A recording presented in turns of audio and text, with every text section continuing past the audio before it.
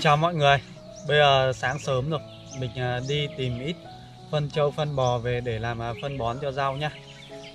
Mình lấy cái xe bò này với cái xẻng này đi tìm xung quanh có, mình xúc vào cái xe bò này, sau đó đun về. Mình đào cái hố ở đây, sau đó đổ vào nha.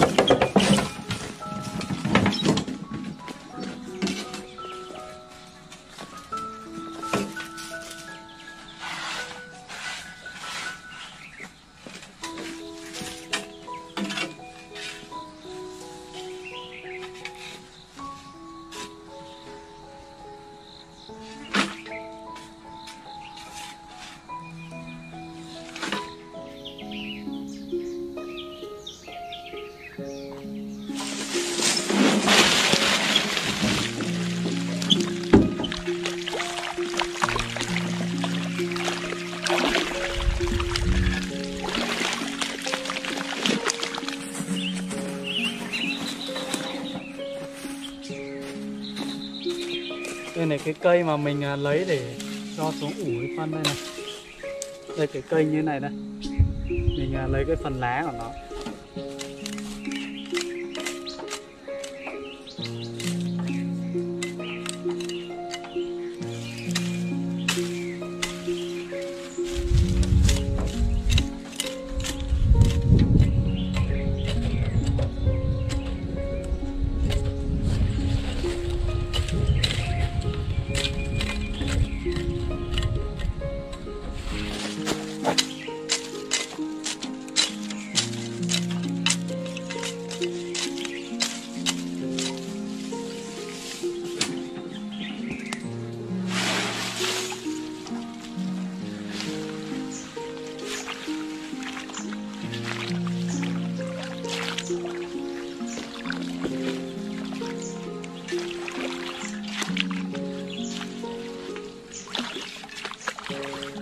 Như vậy là mình đã cho 3 loại vào đây rồi.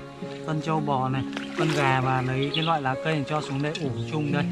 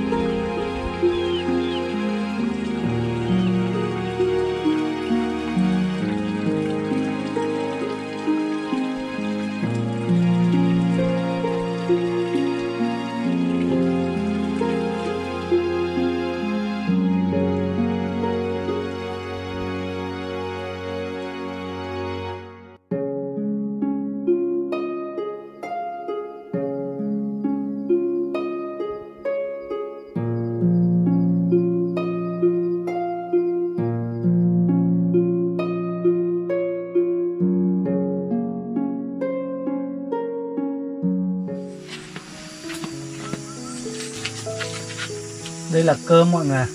Cơm là với mình nấu rồi. Mình nấu có phần mình ăn và 3 con chó ăn nữa. Bây giờ là mình bỏ cơm ra đây. Sau đó là nấu rau mọi người nhé. Cho ít than ra để cơm vẫn chín, vẫn giữ độ nóng để nó mới chín đấy. Cái này nấu bếp củi là nấu như vậy. Này chắc rất là nóng đây này. Phải lấy cái gì gì cầm vào mới được.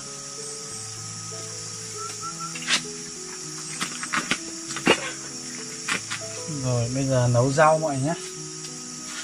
Bây giờ luộc rau muống trước đây.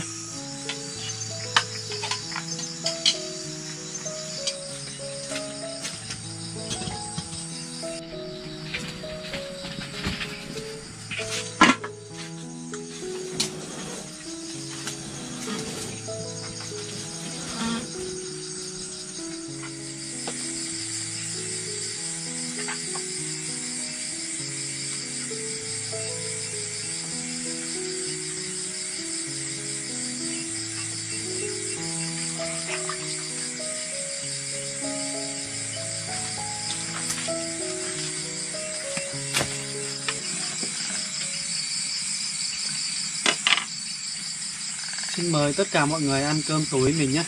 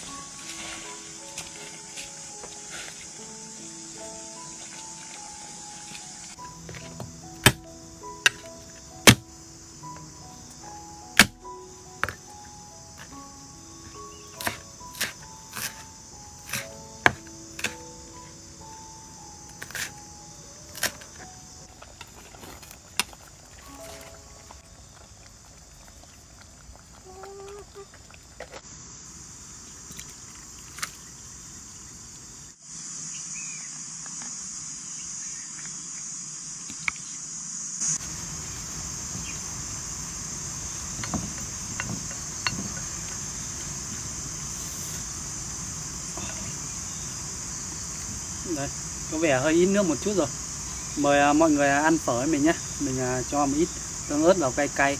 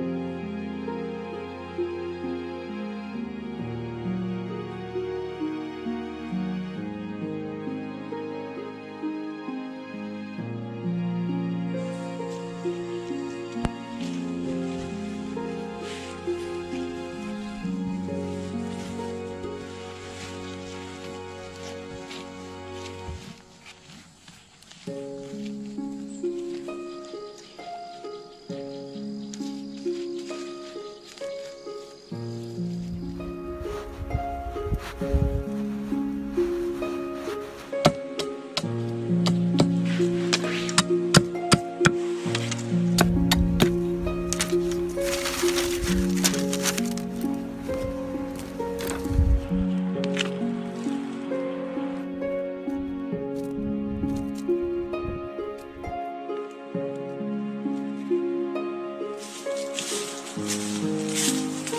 cây rau trước mình trồng thì ngày một lớn dần rồi. Trước mình ủ phân ở đây, giờ mình sẽ lấy để tưới rau nhé. Mong rằng có những phân hữu cơ tự nhiên này, những cây rau của mình sẽ ngày một phát triển tốt lên.